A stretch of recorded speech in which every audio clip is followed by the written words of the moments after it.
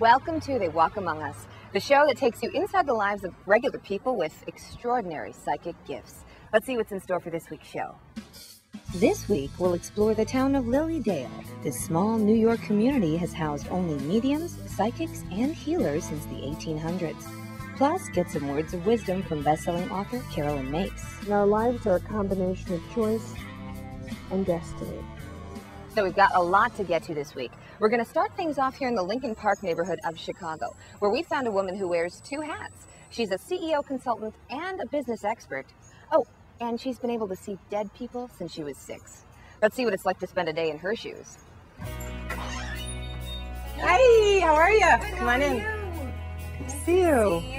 Watching Therese rowdy with her newly adopted daughter, she looks like your typical mom. That's my Barbara. It's called Mama, but you're close. Not only is she a CEO consultant to some of the biggest corporations in the country, but when she's not teaching at the University of Chicago or using her PhD in transformation, she's counseling people about their lives with a very different perspective. Sometimes I see what I'll call past lives. Therese has been able to read energy since she was a small child, but she didn't tell anyone for years for fear that she would be ridiculed. I'd always done it on the side. Maybe I've done readings since the late 80s or something. But always on the side and always doing it, not telling people, and pretty secretive because way back then, people were, they would run screaming from the room if you said something like, this is what I do.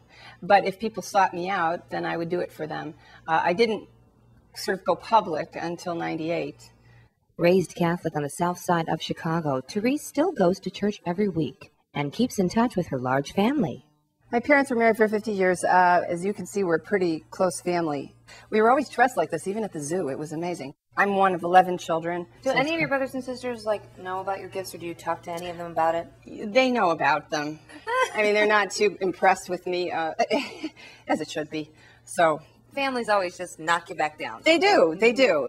Teresa's husband, Tom, is an engineer and was quite surprised when he found out about his wife's unique perspective after they started dating 5 years ago. Well, I don't think I really understood it completely when she was telling me it. But as time has gone on, I've gotten to understand a lot better. Now he considers it par for the course when his wife happens to see spirits flying around the room. There's been times where it's come up that she has seen some things, and she shares it with me, and we talk about it. Some high-powered CEOs seek out Teresa's guidance, but wouldn't talk to us about it on camera. Because I've been in business, I do have a lot of business leaders that come to me. I have a lot of entrepreneurs. I have a lot of women, very powerful women that come in. And now I'm starting to get children who are gifted and sometimes labeled as learning disordered, and sometimes they're spiritually gifted. And they come to me either to have me explain to them about their gifts. Everybody is intuitive. It's like playing the piano. Even if you're tone deaf, you can learn chopsticks. But some people are tone deaf, and some people are born Mozart. So it's not the same. We're not equally gifted from the get-go, but we all have the opportunity to develop the gifts to the extent that we choose to. And I think if you have a gift, you have a responsibility to develop it. Right, Anna? She's developing her potty training skill now. And I think that's wonderful. I do. Oh, you peed on me, no. We decided we wanted Therese to read someone that she didn't know to sort of put her gifts to the test. The subject, our director Michael, an admitted pessimist who can't sit still. I'm pretty much only doing this because you asked me to. I can only imagine what she's wearing. Michael has had a rocky relationship with his mom his whole life and harbors resentment over the fact that they just don't get along. Therese knows none of this. As far as being able to see or even feel other people's vibes and auras, it seems a little bit strange to me. I don't really believe in it too much. I'm not looking at any information that you don't want me to see. Your brain is a tuning mechanism, and it's tuning for a very particular frequency. Your name is a very particular frequency. No one else on the planet has your particular frequency. When I ask you to say your name, and then I look at you, it's like looking at an X-ray. It's like I just took another picture. And then we start to move things, all those things that you put in the way, and we say, okay, you and I agree that you want that out of the way, so I'll help you move that out of the way. If I have permission to read your energy, would you please say your full name 3 times?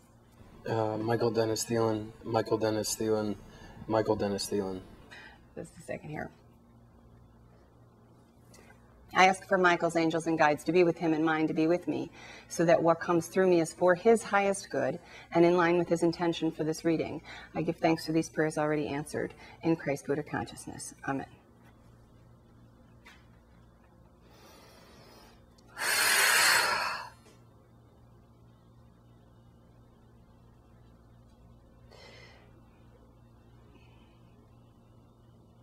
I'm looking at a picture of a sort of restless child who can't sit still, partly because the field is not stable, the swaddling isn't there, but there's this incredible creative core that can't also sit still because it's just so creative.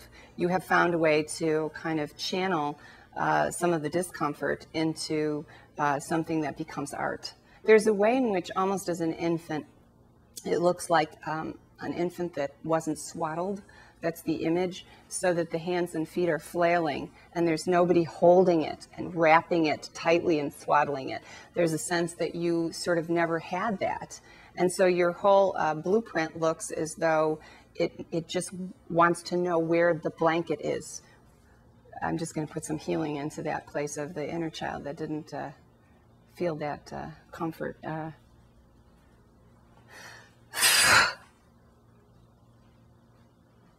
Several images here, just a second, because I'm going to look at a past life here, so to speak, past life, so to speak here. If you were a martyr and you were going to die by lion eating in an arena, your mother would have been the person that would have released the lion. Okay, and sorry, that's what it looks like. But I mean, she was just doing her job. Okay, she didn't. It wasn't personal. Okay, it's not personal that she's releasing the lion to eat you. It's just her job. So there's this sense from you, like, hello, you know, like it'd be good for you to see that that's not a good idea. But she's just doing her job. So there's a way in which she's not personal enough with you to know, to get connected, to know what she's really doing in terms of the kind of quote unquote damage that could be ensuing from her actions. Okay, so I'm going to ask her to take all of her energies and cords out of your field, and I'm going to ask her to move into her own field. Okay. Cool. It's a little bit much. A little bit more than you asked for. That was awesome. So if you feel like you might need a spiritual tune-up, Therese could be your ticket. Even for a skeptic, a conversation with her leaves an impression. It's almost like maybe she's giving me a different perspective of how to look at my family. You think that some people are wired differently and that this woman might be one of them? I definitely think either that she's definitely wired to see these people, or she's completely nuts. Coming up, the true tale of the town that talks to the dead.